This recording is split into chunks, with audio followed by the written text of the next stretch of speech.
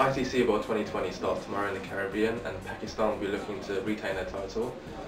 Kim, they won last time in England. Will they be able to do it again? It's really hard to judge with Pakistan. They're an inconsistent side.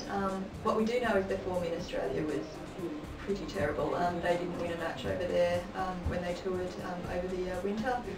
They've sanctioned players since then. They had an inquiry into why that happened. But Shahid Afridi is still leading the team this year. His performance will be crucial. I still wouldn't tip them to win this year though. Okay, if it's not Pakistan, who do you think it will be? The two teams that are going to enter the tournament as favourites are Australia and India. I tend to lean towards India.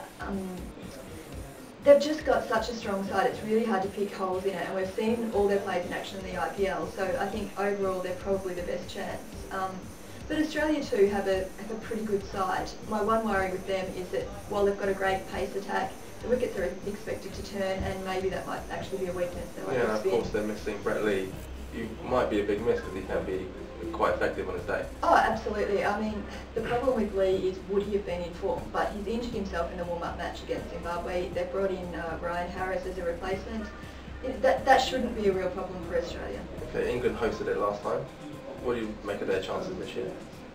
They're a reasonable chance to go fairly deep into the tournament, I think. I mean, Kevin Peterson is playing well, both batting and bowling, as he showed in the IPL. I mean, the one worry is that he might be back in England at the birth of his first child when it really starts to count. So that could be a problem. But look, in Craig Kieswetter and Michael Lam, Owen Morgan, they've got a lot of batting talent in there. It's a young talent as well, so hopefully they'll do quite well. West Indies are obviously hosting this. Do you think they can make an impact? Look, I really doubt it. They were scratchy against Zimbabwe when they hosted them earlier in the year and lost their 2020 match to them then. I mean, they've got the likes of Chris Gale and Kieran Pollard in the side, so they've got players who can take a match by its throat. But on the other side, they play Ireland in the group stage, and Ireland could create the upset there, and you know, the West Indies tournament could be over before it's begun. So, any other teams, South Africa maybe, can they make an impact? Chronically underperforming at these sort of tournaments, but certainly they've got the talent to do it, and Sri Lanka were runners-up last year, so they might feature as well.